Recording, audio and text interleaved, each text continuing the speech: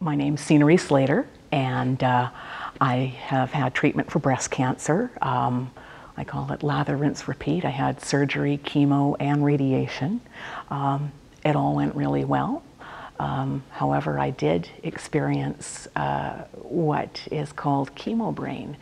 Sometimes after chemotherapy, people report problems in their ability to concentrate, think, and learn new information, and it's been called chemo brain. I thought I was going crazy. Things would happen, like I live in a small apartment building. I went down to get the mail one day. I got back into the elevator, and I'd forgotten what floor I lived in.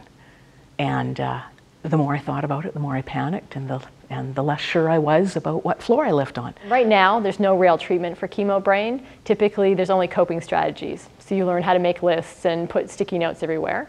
But one thing that may be really beneficial may be exercise.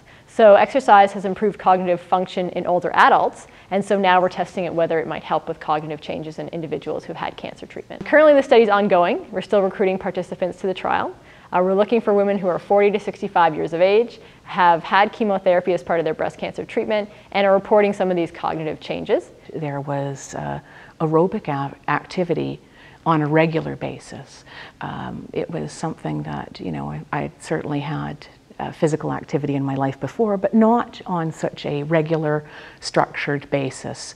We'd do aerobic activity, which I used an elliptical trainer, treadmill, very much looking at your health, your well-being, and not pushing yourself too far to make yourself sore, ill, or whatever.